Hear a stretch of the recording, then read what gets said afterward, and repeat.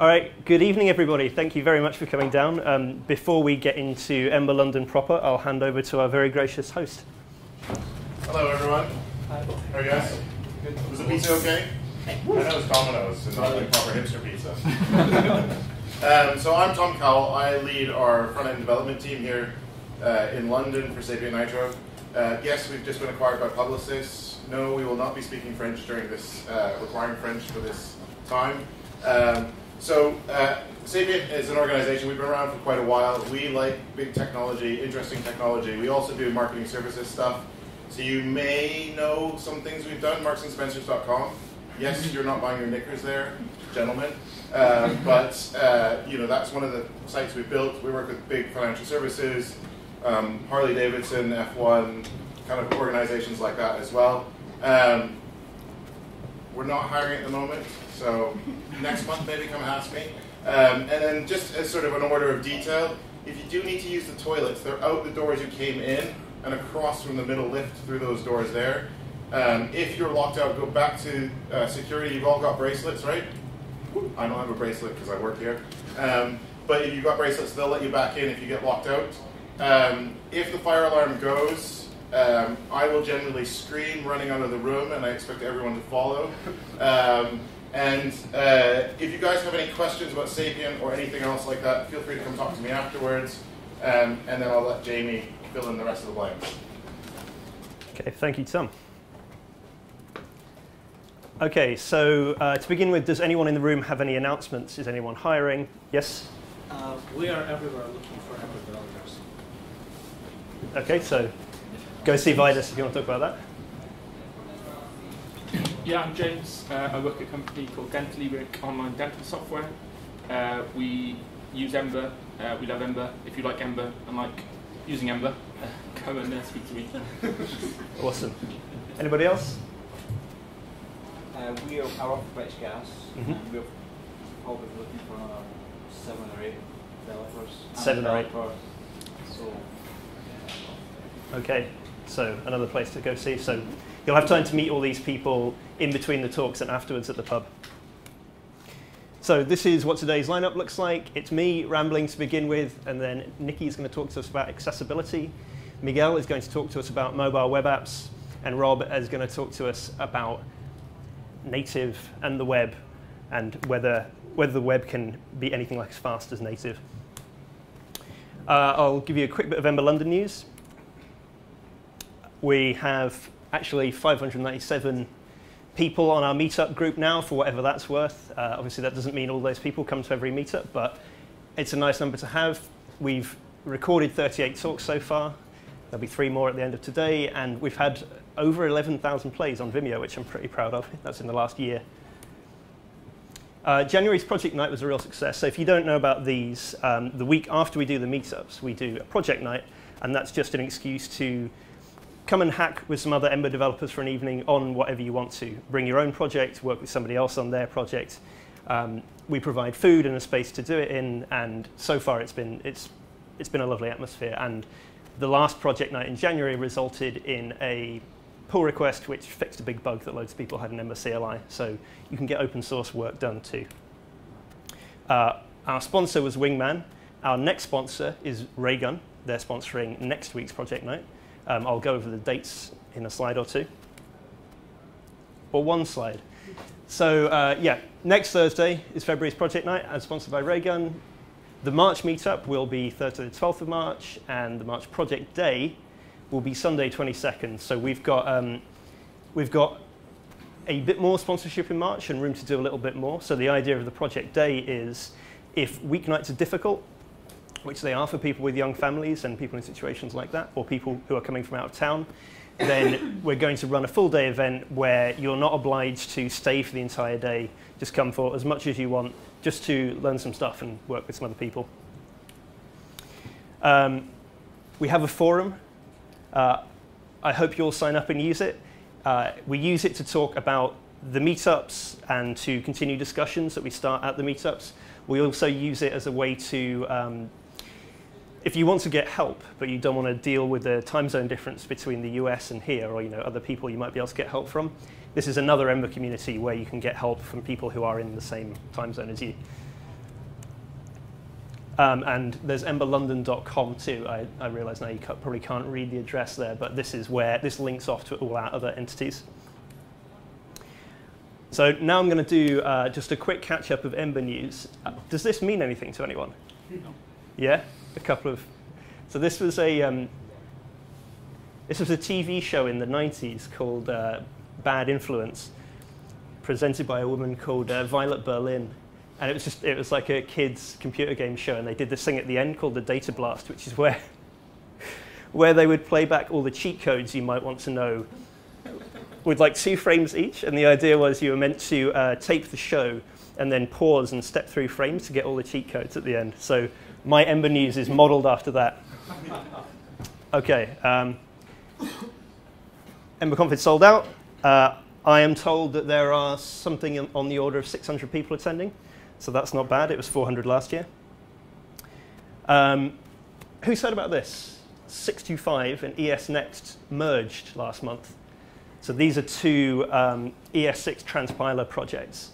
ES Next is run by a guy from Square. 625 is its own independent thing. And the guy who was running ES Next decided to combine his knowledge with theirs. And now it's a bit like Google have Tracer, which is their ES6 transpiler.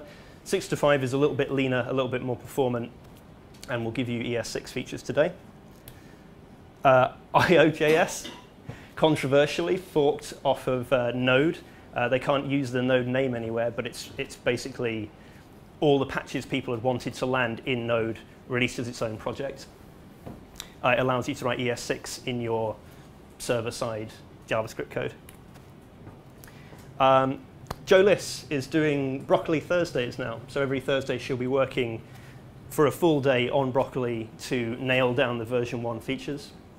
And on that note, there's now broccolijs.com too. So this project is getting to the point where it's stable and shored up and can grow steadily with semantic versioning. I thought this was a nice link. Speak to my co-organizer Ken about this. If you want some data to play with in your Ember apps, there's a boatload here, so go check that out. And if anyone wants to read one of the best articles on a really good pattern for doing flash messages in Ember and various other things, Lauren Tan, who's speaking at EmberConf, blogs about all things Ember on Medium. And these are really in-depth, elegantly composed technical posts. Oh, and Ember Inspector now tells you what of the features you're using are deprecated. Oh, and there's community survey as well. Sorry, I haven't really prepared it apart from doing the slides. This is a good article too. I'll put these all up later so you can read these. Okay, so so hands up who's using Ember day to day in the room. That's about half. And who's used it at all? Okay, and some people will be brand new to it, but the Ember has a 6-week release cycle, so a new minor version gets cut every 6 weeks and features whatever the new fully cooked pending features are. So Ember 110 just landed, and I thought I'd go through some of the stuff that landed with it. So I'll show you how to upgrade it first. So those slides are an Ember app, and I will shut it down quickly. So Ember 110 is interesting because it's the point at which HTML bars, the more advanced replacement for the templating engine handlebars, lands for real. So in order to install it, we'll go for install Ember 110 itself. Oh yeah, this problem. Are you trying to use a kit URL on HTTPS? I think it's just the way Bower works. I will connect to my own phone. That's probably going to work. Come on, there we go. Some like elevator music, right? Yeah, yeah.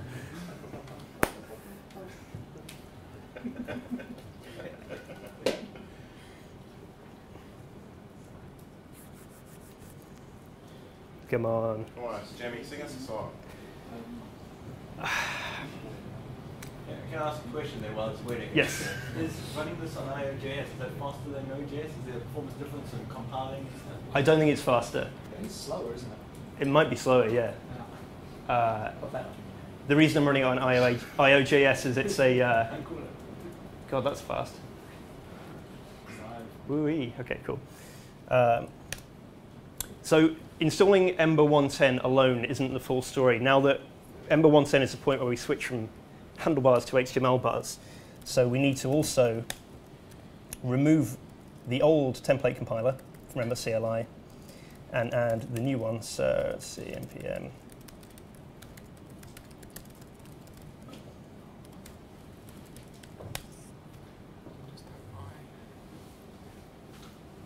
Yeah, so I'm using IO.js in support of a later slide where I demonstrate that Ember CLI does in fact work on IO.js, as you can see. OK, so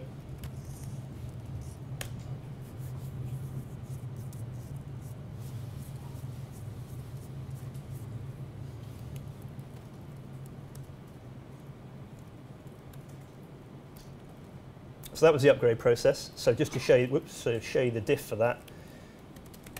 There's not too much to it. You swap out Ember and you swap out the template compiler. And you can actually ditch handlebars at that point. So previously you had to include the handlebars runtime, a few extra kilobytes of JavaScript in your app. Now you can drop that altogether. So chained else blocks. Those who've been using Ember will know that right now you have if else, but no access to else if. So in my example here, you'll see that it tells me when it's too short, it tells me when it's right, and it tells me when it's too long. And the way I've implemented it in this app, let's see. Because Ember previously didn't support else if, I've got to have this nested set of conditionals. But now that I'm on Ember 110 and HTML bars, the syntax highlighting doesn't work for it yet because it's too new, but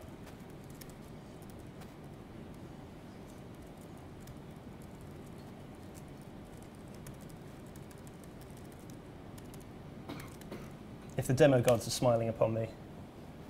Oh, I've heard about this.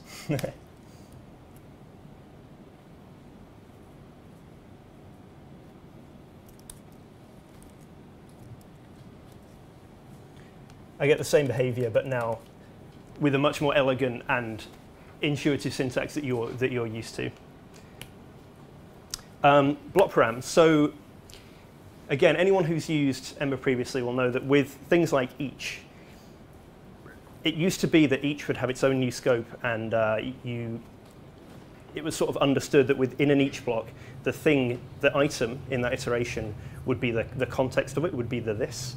And then we switch to each something in somethings. But now with HTML bars and Ember 110, we get a new syntax, which allows you to pass in things into that internal block. So I'll show you what that actually looks like. So previously it looked like this. Each speaker in speakers. There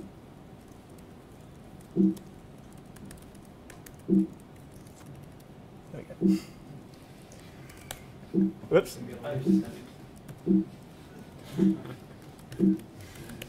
What is that? You've done it once, it's going to keep recording it.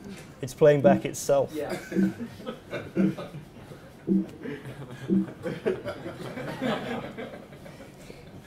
Ridiculous.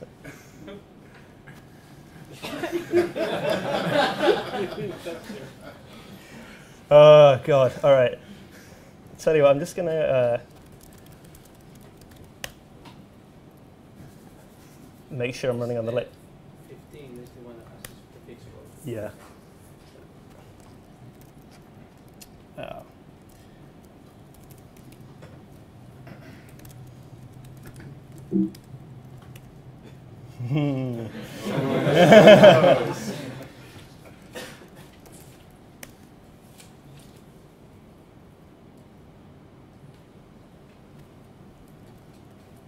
All right, seems good.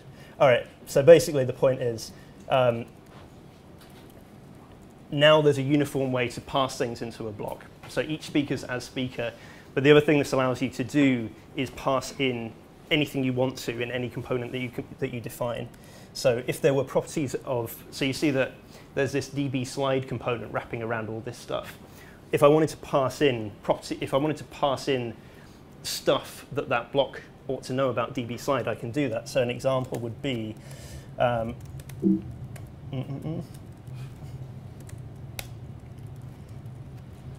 where I say yield here, if I say yield this in this context is my component, is my DB slide component. So I'll save that, and yeah, great.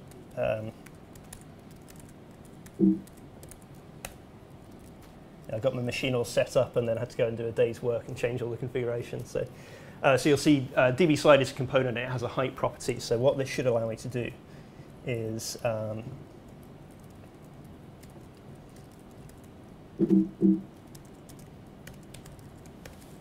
pass in my slide, and then what I could probably, hopefully.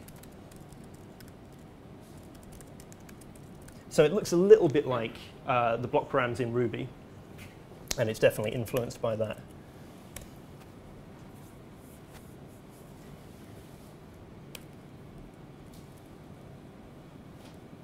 There you go. So that's a bound property that's come from the containing component, and it opens up the door for passing in all sorts of useful properties with components. So if I can, let's see, you hopefully saw 1080 change to 1008 there. So hopefully nothing too surprising there. Injected properties, right? So hopefully I can demonstrate this without things blowing up. So in this app, I have some services which I want various pieces of the app to know about. And in order to make those pieces aware of those things, I need to inject them, as we're used to doing in initializers. Now, 1.10 introduces a new dependency injection syntax, and it's fairly straightforward. So right now, I'm injecting this keyboard service into the router. And my router happens to have a mix-in in it called root stepper. And this is the thing that needs to know about the keyboard service. So what I'd like to be able to do is just ditch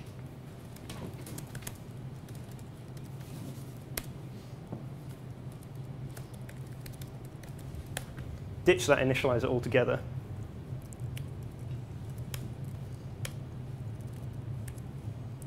So that goes away. And instead, define the keyboard using the new syntax. So ember.inject .service. And so what that says to Ember is, at runtime, go find me a service with the name keyboard. So it knows it's keyboard because that's the property that you've attached it to. If you wanted it to be a different service to go and find, you could say, you know, whatever you wanted to here, and it would go and find it.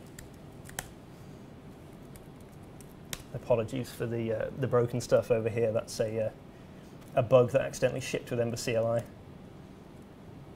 right, so my keyboard still works, and now you don't have to have a separate initializer. You can inject your services any way you want with something much more declarative and much closer to the concept you're actually working with. All right, so 1.10 has landed, and that means the 1.11 beta is 6 weeks away from us. So let's go and install that. Oops. So this should just be a case. Oops.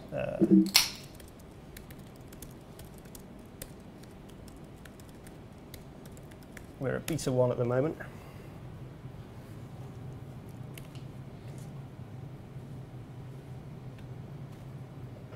If I don't use up all my mobile bandwidth. Has anyone tried out any of those 1.10 features yet? I tried using bars today, but I remember I had an error saying you cannot bound this directly to the. Can't use that error, but yeah, I was trying to do it, but it didn't work. Okay. I tried out the block parameters, where Yep. you can now supply the index of an array. Yes. That was beautiful. I got rid of so much code. And I tried to say to nest, to GL company, to grandchildren components. Yes. The pattern I quite like is, for those who are familiar with Rails, you have the form for helper, where you get the sort of form object as a block parameter, you can now do the same thing, and that allows you to sneak in extra form helpers via that form object that you're passing in as a block param. Or indeed, it gives you quite a nice pattern for getting around the situation where you want to feed a model into a form, but you don't want edits on the input fields to directly manipulate that model just yet, so you can like feed it a copy, and then the action of the form can send out that copy for you to then apply in the root. So that was the 1.11 upgrading process, just Bower installing the beta. Inline if. This one, let's see. So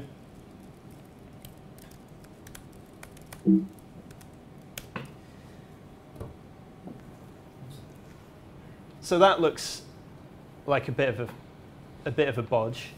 So inline if is simply the ability to use if in a non-block mode. And it looks a little bit lispy.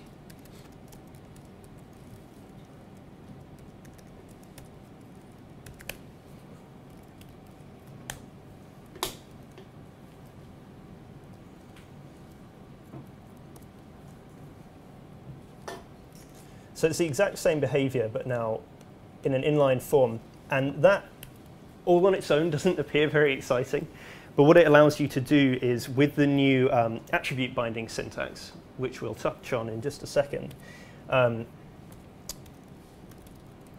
it will allow you to do things. So previously, when you wanted to bind an attribute of an HTML element, you had to use the bind atta helper. That goes away as of 1.11, and I'll talk about this in the next slide. But inline if means that you can do things to the effects of foo,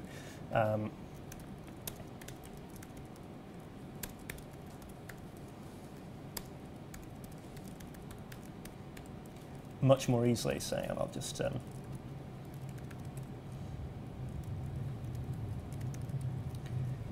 in the context of that, in the context of a bound attribute, that does make a lot more sense, because you absolutely couldn't use the block form there. So it's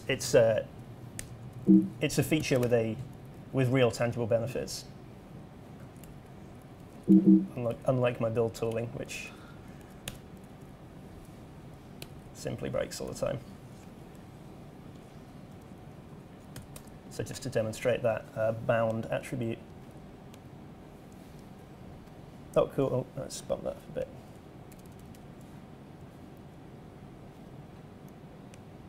Not cool, cool, not cool, cool. All right, each with index, which I believe Carl just mentioned. So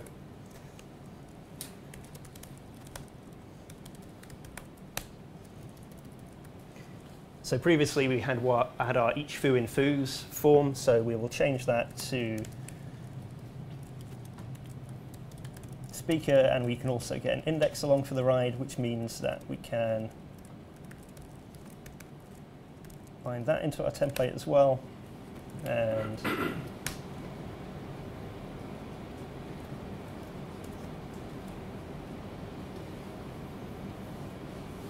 sheer amount of faff in code to just get 0, 1, 2. Yeah, previously getting the index in each basically meant rolling your own helper to do it. Question: is there a way of make this index one based? One indexed, yeah. I think probably the best thing to do would be have another helper, which is like an add one.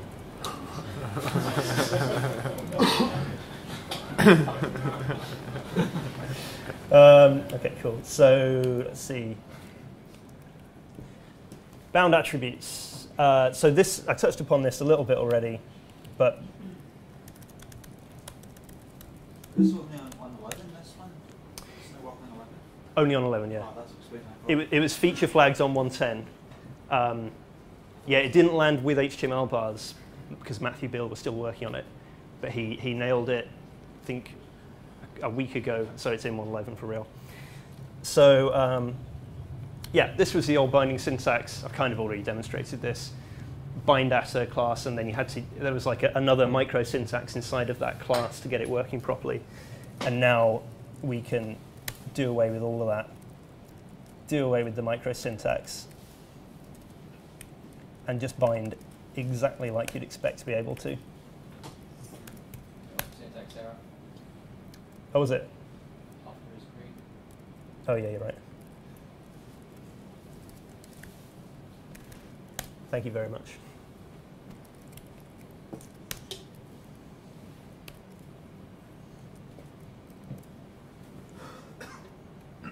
So same. Oh, what did I mess up? Oh, probably, yeah. I can't remember what I... Oh, yeah, of course.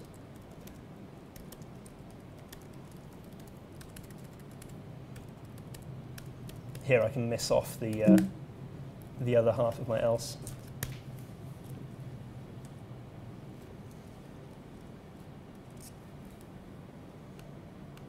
Oh, I forget what... Oh, you know. I knew I'd make this mistake. I made this mistake in practice.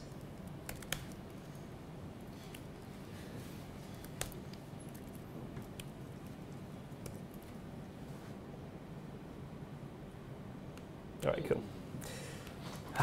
Okay. We're nearly at the end, I promise. So this one's quite useful. Component helper. Yeah, so previously, if you wanted to render different types of component depending on a key, depending on a property, you would basically just have to put them in a conditional and make do with it. But now we have, so I've defined a component type computed property here, which is going to decide which component I want to use. And in 1.11, you can use the new component helper, which is going to render whichever component lives in that property. So component type. And these two things should be exactly equivalent.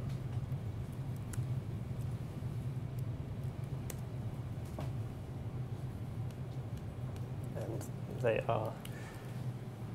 are. So this is actually wrong now.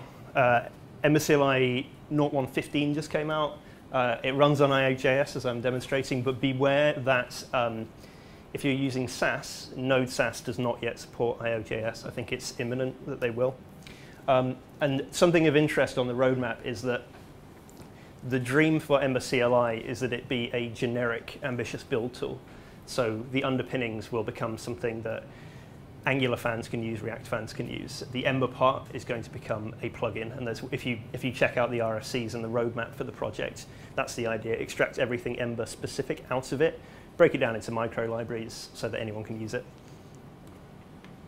Ember data. Now, this I only learned today that there are a bunch of changes to the API for Ember data to make the finding functions more explicit. So it's going from one method called find, where you pass it in various different options mean different things, to find, find all, and find query, I believe.